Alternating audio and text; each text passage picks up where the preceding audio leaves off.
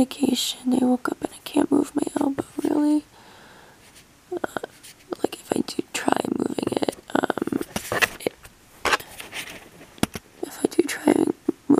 like my elbow joint is just hurting so bad. So I have heat on it right now, and I'm waiting for my medicine to kick in, and then I'm gonna try to watch a podcast or something like that until it feels a little bit better. So good morning, guys. Hey guys, so I'm back from a walk I took with my mom. We walked just a little over 2 miles. We might be going back out with a family friend later. My arm is feeling better, but I think it potentially could just be because I'm taking medication for it. So we'll see. I just had to pay my student loan. I was able to push it off for a 6-month period because of health stuff, and this is the first in 6 months I have to pay it. So I'm hoping that I can put in for another 6 months, and hopefully before then I'll be working.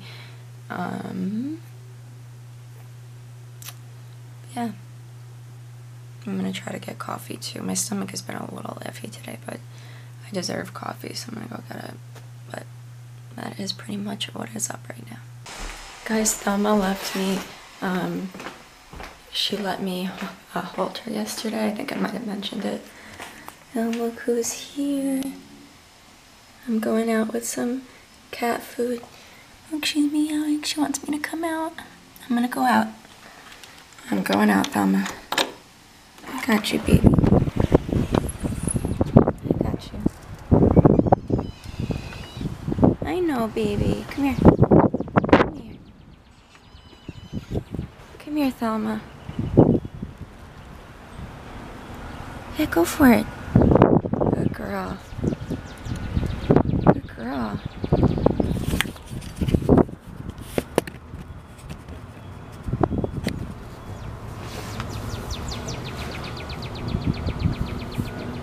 Good girl.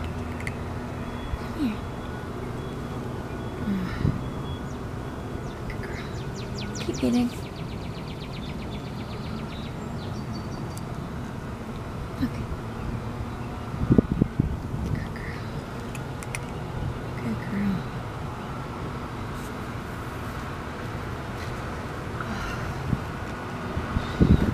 It's okay. Good girl. Good girl. Good girl.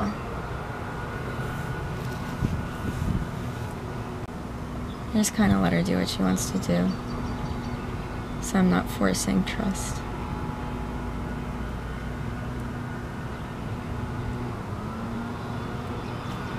And she also was not doing this until a few days ago, so it's really nice because it makes us know that she's calm around us, like she can kind of like show off her stomach, then she's not as nervous being around us, which is really, really nice. I'm grateful. She's so sweet. Guess who's making cookies? Hopefully she likes these. Get a little treat.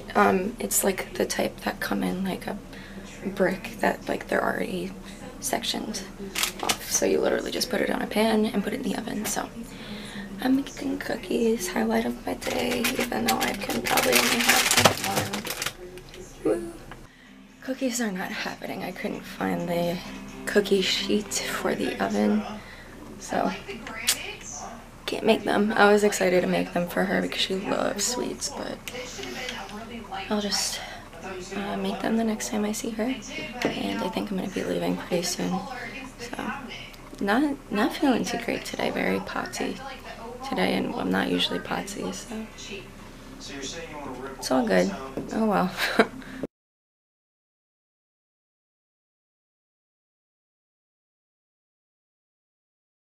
Above all else, that is essential for life.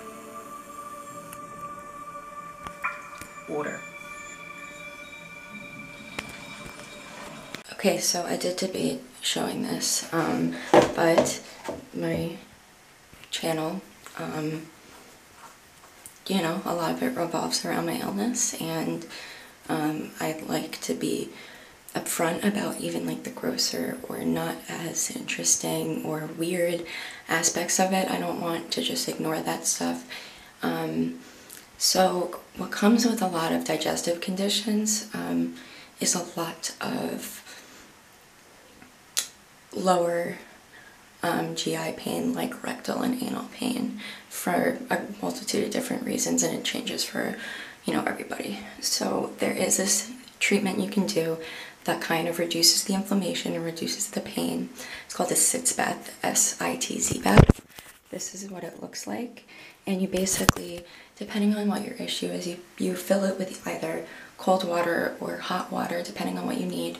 I use cold water, and you basically just put it over the toilet and you sit on it for, say, 15 minutes, allow it to reduce the inflammation and, you know, get everything, you know, kind of as calm down as you can. So what I've never done before that I'm going to do tonight is I'm going to be using essential oils with it, and I'm going to drop 5 drops of 3 oils and in cold water, and I'm going to see how that helps me. So the first one being tea tree oil. Second, of course, being lavender, because why not? Lavender is good for everything. And frankincense. So the smell is probably not going to be like ridiculously good, but you know, I definitely, if you're the type of person that has pain like this ever, go for it. It's used for a lot of different things. It's used for these types of problems, vaginal problems. They're given a lot to people after they have kids because of all the inflammation, you know, in that area. So it's not just my condition that uses this. This could help a lot of different things, and I think it actually helps with urinary pain too, but don't quote me on that.